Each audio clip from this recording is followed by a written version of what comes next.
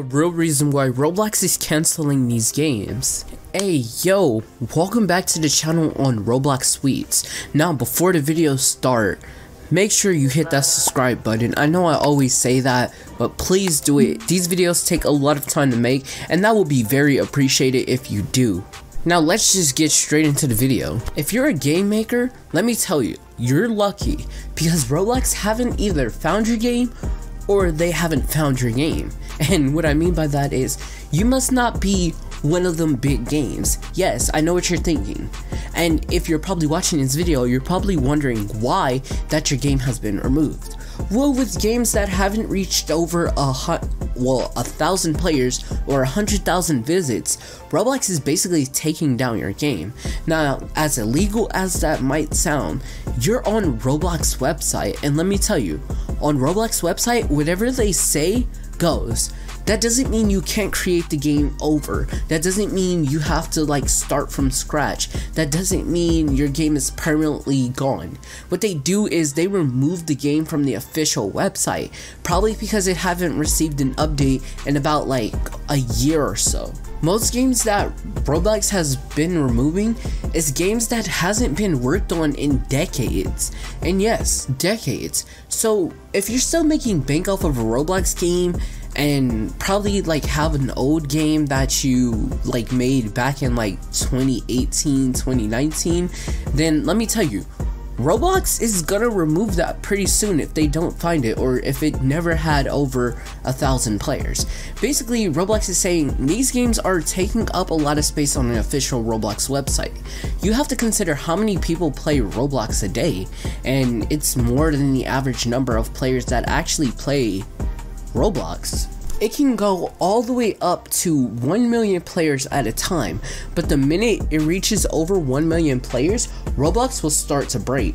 Just how you seen Adopt Me had 500,000 players in one game. Adopt Me basically broke records everywhere for the top Roblox game, and it just continued to grow, and grow. And yes, Adopt Me is still popular to this day. Roblox basically said they were gonna remove Adopt Me, and Adopt Me didn't know what was going on either. So once when they both talked to Adopt Me or the creators of Adopt Me, I want to say they worked something out, but I don't really know because I'm not into the full story. Or more of, I don't know the full story of what happened with Adopt Me.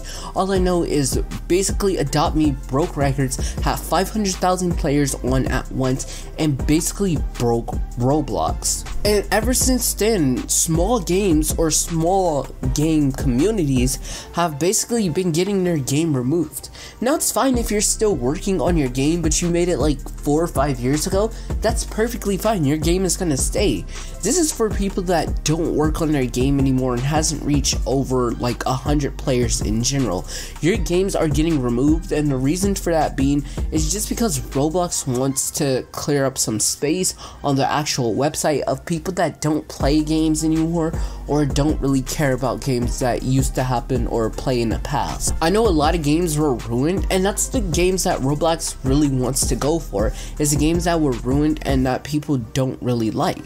But with everyone coming back and forth on Roblox saying, oh, why did you remove my game? It was such a good game, it still received high numbers. Oh, please revive my game. It really gives, you're basically saying that Roblox isn't doing their job correct when they're trying to make it a better environment for us, quote unquote, players in general, as a better environment for us to play the game, instead of having lag, feedback, particle effects that happen, random effects that happen, bungee effects that happen, stuff in that nature that just goes on with Roblox. When they remove these games, they're basically fixing that, and I find that really honorable of Roblox, how they want to actually help our games instead of destroying them. But what can I say, some people still take it as Roblox is coming after them or coming after their game, even though they haven't even updated their game in like 3-4 years. But I guess that'll bring me to the end of this video. Like, comment, subscribe if you haven't already,